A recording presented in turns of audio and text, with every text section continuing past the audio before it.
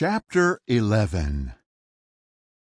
Now when they were getting near to Jerusalem, to Bethphage and Bethany at the Mount of Olives, he sent 2 of his disciples and told them, Go into the village that is within sight, and as soon as you enter it, you will find a colt tied on which no man has sat until now.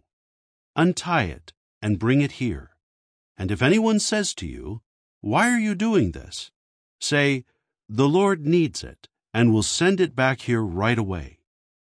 So they went away and found the colt tied at a door, outside on the side street, and they untied it.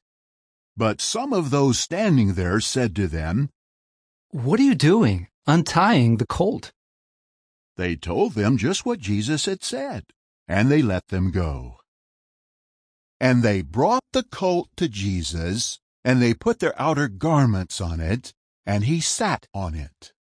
Also, many spread their outer garments on the road, but others cut down foliage from the fields. And those going in front and those coming behind kept shouting, Save, we pray! Blessed is the one who comes in Jehovah's name. Blessed is the coming kingdom of our father David. Save, we pray, in the heights above. And he entered Jerusalem and went into the temple, and he looked around at everything. But since the hour was already late, he went out to Bethany with the 12. The next day, when they were leaving Bethany, he felt hungry. From a distance, he caught sight of a fig tree that had leaves, and he went to see whether he could find something on it. But on coming to it, he found nothing but leaves, for it was not the season for figs. So he said to it, Let no one eat fruit from you ever again.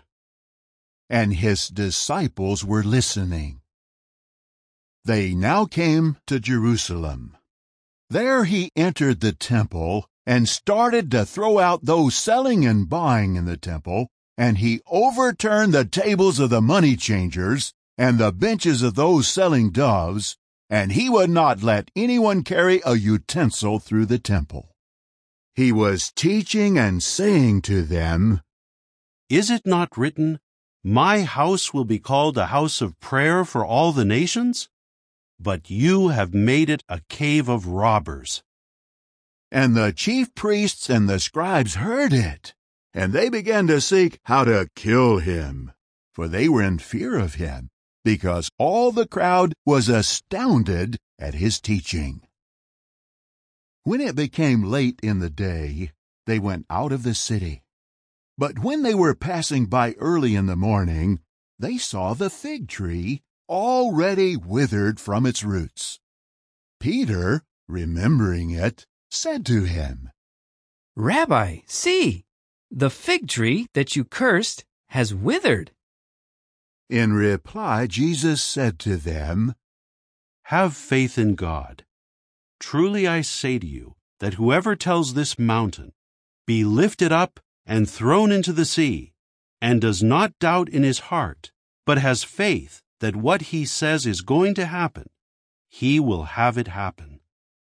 This is why I tell you, all the things you pray and ask for, have faith that you have received them, and you will have them. And when you stand praying, forgive whatever you have against anyone, so that your Father who is in the heavens may also forgive you your trespasses. They came again to Jerusalem. And as he was walking in the temple, the chief priests and the scribes and the elders came and said to him, By what authority do you do these things?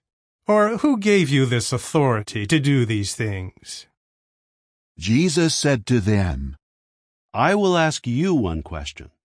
Answer me, and I will tell you by what authority I do these things. Was the baptism by John from heaven or from men? Answer me. So they began to reason among themselves, saying, If we say, from heaven, he will say, Why then did you not believe him? But dare we say, from men?